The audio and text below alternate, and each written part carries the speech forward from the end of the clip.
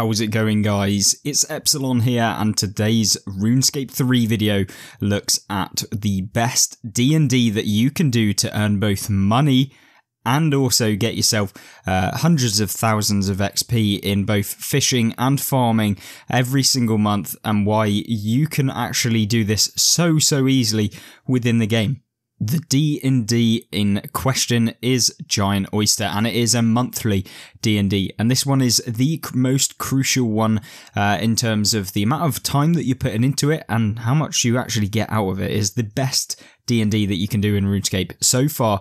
Obviously they could bring out a better one, but it's unlikely in the near future. Now this obviously is something that you can do after completing Beneath Cursed Tides, which is the quest, and you'll have to be able to do that in order to actually get access to this D&D, but it's a very easy quest. Only takes a short amount of time. All you need is 30 attack, strength, magic, mining, smithing, woodcutting, firemaking, and cooking. So all of the kind of basic tutorial skills to be able to complete this and get yourself the quest completed. And of course that unlocks the access to be able to go to the sunken tutorial island, and you can get there by going to the Wizard's Tower, going right the way down from the Runecrafting Guild. I use the Wicked teleport to be able to get there, then go down to the bottom, go outside the entrance of the Runecrafting Guild, and then just talk and dive.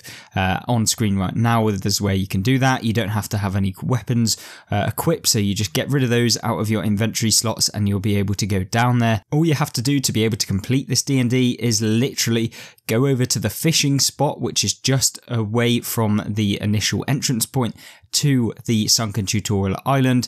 You can then literally just you basically go over to some seaweed, and then you're basically fishing from there. I'm getting drops of 7k XP every single drop of XP that you do get on this activity, so it is the best fishing XP per kind of time invested into it compared to anything else. It is amazing, and I've certainly gone up a few fishing levels just by doing the oyster each month and using my monthly D&D token, which I would recommend you guys do. Further to the fishing spot, you're also able to get tons of XP from the farming spot as well, which is something you can do as well. And this is basically where you kind of harvest the seaweed patch, and that will give you kind of the seaweed, which you can then feed to the giant oyster.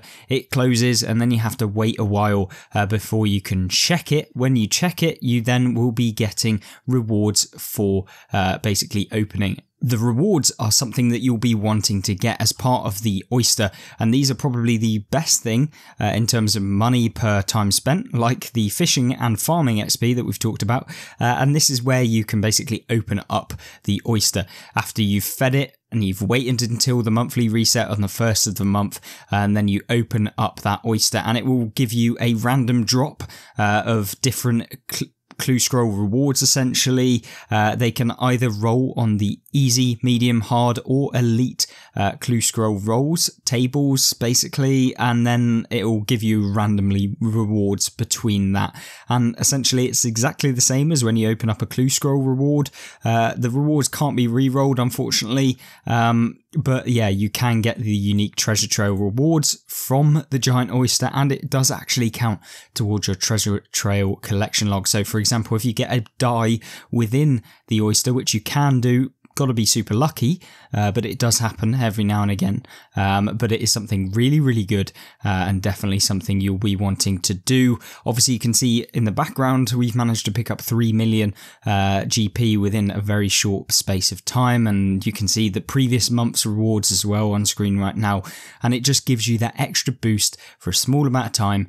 And the key thing is you're getting both XP for skills that are kind of hard to get super quick XP in, and also the GP as well. So this is where the giant oyster is one of my most recommended things for you to be able to get your hands on and do it as quickly as possible, because the sooner you start, the more XP, the more GP you're going to be able to get for a very minimal amount of time within RuneScape 3. So hopefully you enjoy this video. If you want to check out other guides for different money making activities and different XP and tips and stuff like that, then subscribe to the channel and check out those on screen right now. Other than that, I hope you have a fantastic rest of your day, and I hope you join me in the next one. Goodbye.